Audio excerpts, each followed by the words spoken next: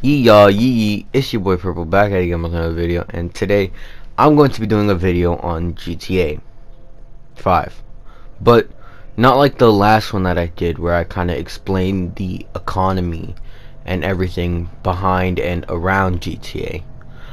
I'm going to be discussing the community, the biggest asset, I would say the biggest asset of GTA 5. The community, and I think the way that it's changed, but also the way that it's prospered.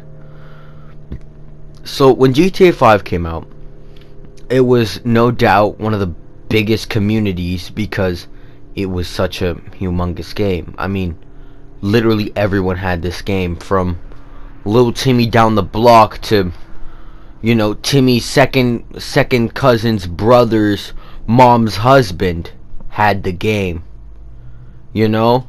So everybody had it, and so that's why the community was so huge. Maybe not that many people were like in the community, but they played the game, and that makes them part of the community. And the community for GTA has always been great. Like, if there's a problem, they call Rockstar out on it, and Rockstar has always been a great company when it comes to like PR and fixing things, very quickly in their games. And so the community and the company work really well together. But the community, whenever I play a shooter game, whether it's first person, third person, I always expect the community to be toxic. Like, if you play NBA 2K, I'm talking about NBA 2K levels of toxic. Like, no matter what you do, someone's going to hunt you down. They're going to try to grief you. They're going to blow up anything that you're doing. And for the most part, that is this game. Okay? Like, I'm be real with you. There are people who will grief you if you're doing something and you're like doing a pointless mission. Like, you're searching up supplies for one of your offshore businesses that you're never going to use again. Someone's going to hunt you down in an Oppressor Mark II or a Hydra, or even today I got hit with an orbital cannon. I forgot those were in the game, and I got hit by one. I'm just driving down the street, not doing anything, and I got hit by an orbital cannon. And I'm like, that kid's a tryhard, and you know he used his mom's credit card to buy that, because that thing is not cheap at all.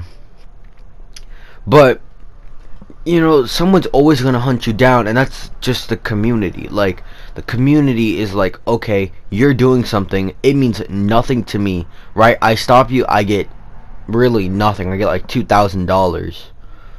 But it will mess you up. And that's what I'm looking for. That's essentially the mindset of almost everyone in this game. It's like, it doesn't affect me, but it affects you, and that'd be funny. Like, I'd just like to think of you panicking over you losing some supplies, you know. And so, like, that's why there's nothing scarier than like seeing a freaking jet icon on your map when you're like selling something. Like, oh my god, I'm telling you, if you're selling something, especially something big, like in the 300,000 plus range, there's nothing scarier than seeing the little bike like icon or the jet icon, because you know that if they realize that you're near them and you're doing whatever kind of work, they're coming for you. They are hunting you down. You specifically, you right there, they're coming for you. And when they come for you, there's no stopping them, because Hydras are impossible to shoot. Like, it is so hard to kill somebody out of a Hydra, because it's too fast. It's too fast to like get hit by a homing launcher, and even if it isn't too fast, they'll just do a loop-de-loop and the rocket's gone. But that is like mainly the bad side of the community. That's the side that if you ask anybody about, that's what they're going to tell you. They're going to tell you that it's like 8,000 kids. You know, there's like 8 kids level 8,000 hunting me down in Hydras whenever I go to do my work. Right? But realistically, it's one kid. It's one kid, probably in the range of like level 300 or lower, maybe 500. Most likely, it's a modded account. And you know, they just sat there and they bought a Hydra just for the sole reason of doing this to people and like killing them. You know, and the part that I don't think anybody talks about nowadays is how the community has kind of reformed, because back when Hydras first dropped, that's all that it was. Like, bro, everybody had modded accounts back then. Everybody who had a modded account had a Hydra. They had an oppressor, you know, and they were ready. They were sitting in that thing, hovering in the sky, waiting to get a text from Agent 14 saying, "Oh, someone is doing bunker work, or someone is doing a gun running shipment. Destroy them and earn money in RP." And they go and they will set out to destroy you.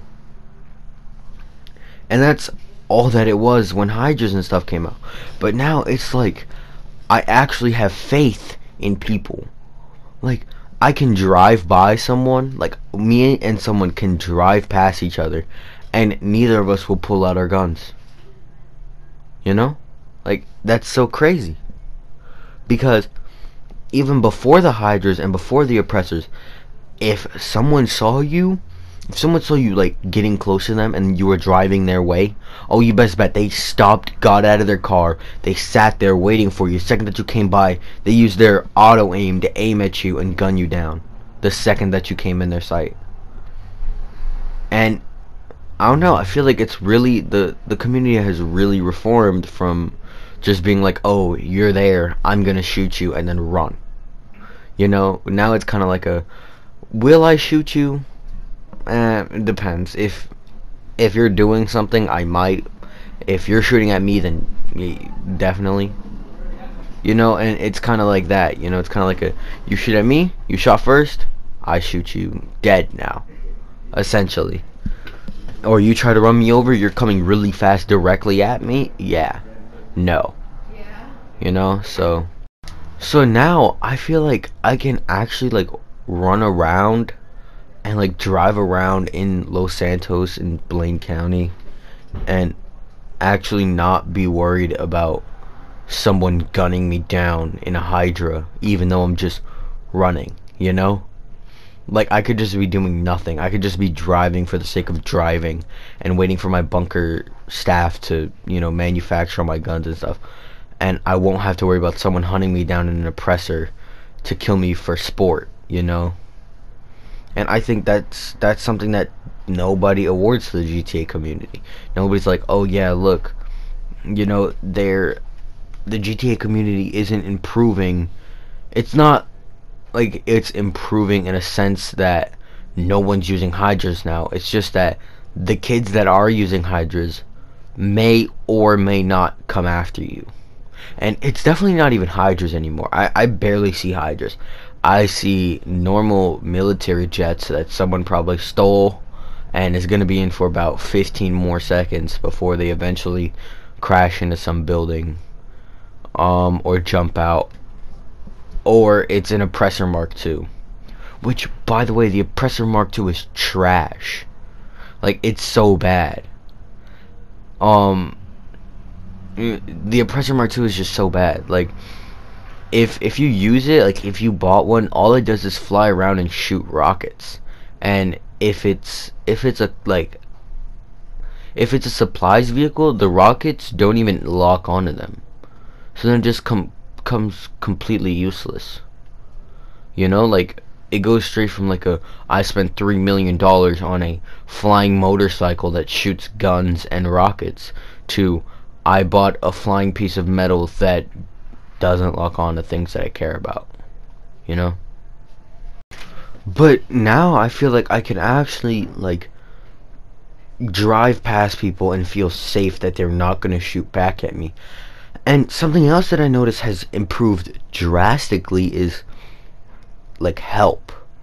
Like, if you're doing like a heist, like let's say you're doing the Prison Break for some reason, or the Pacific Standard, or the Humane Labs raid, or one of those.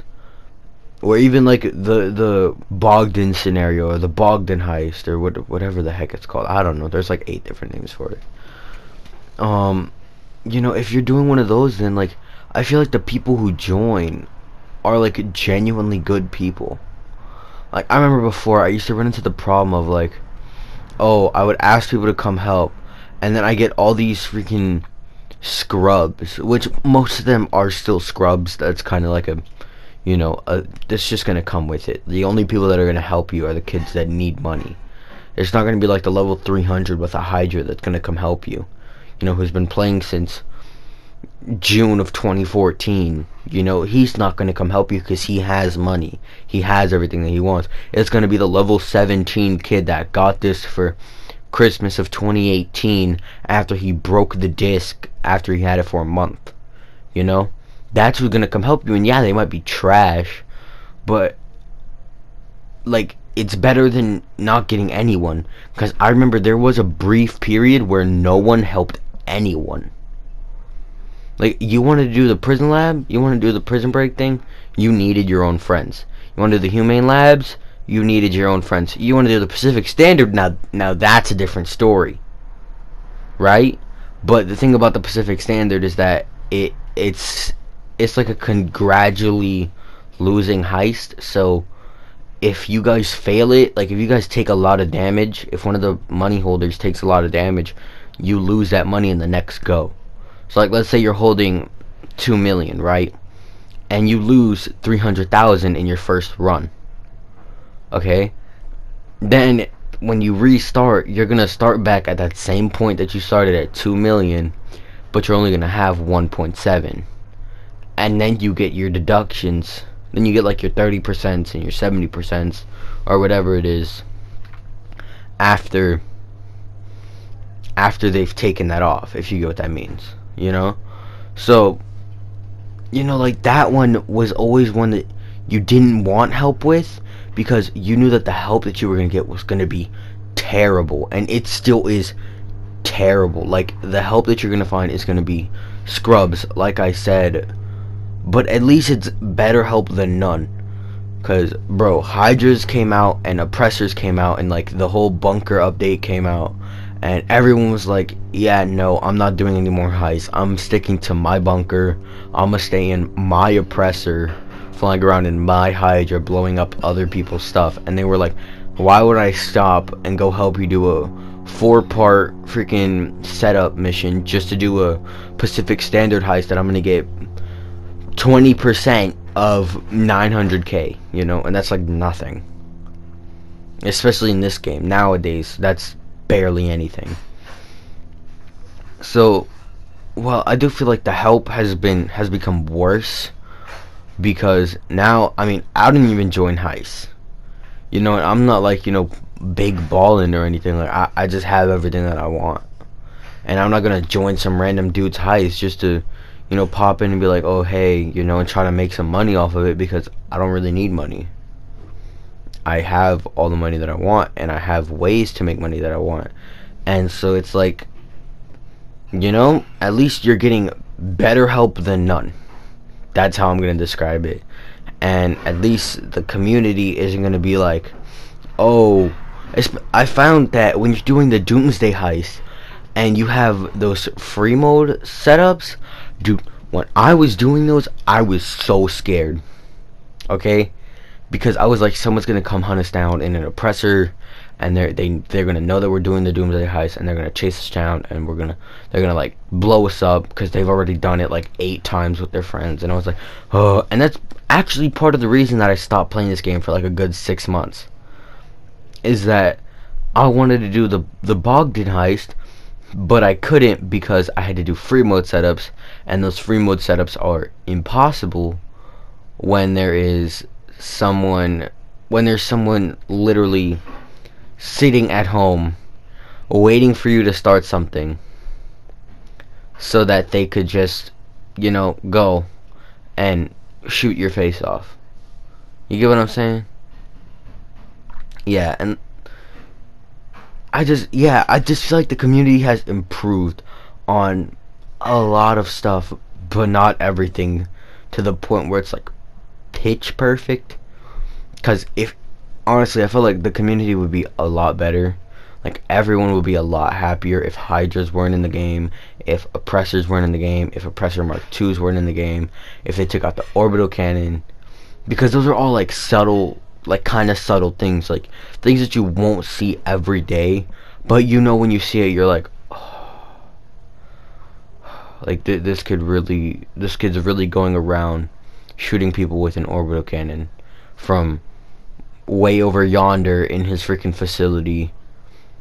Like, and nobody could touch him because he's in his facility. You know, he has a freaking orbital cannon on him that he can use like once. I think it's like once every 10 minutes, and it's only like $200,000.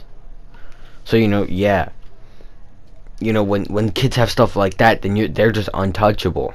When kids have Hydras that are faster than the homing rockets that are meant to take down aircrafts like that, they're unstoppable. When kids have flying motorcycles that shoot rockets, homing rockets, they're unstoppable. And I feel like the community would just improve way better.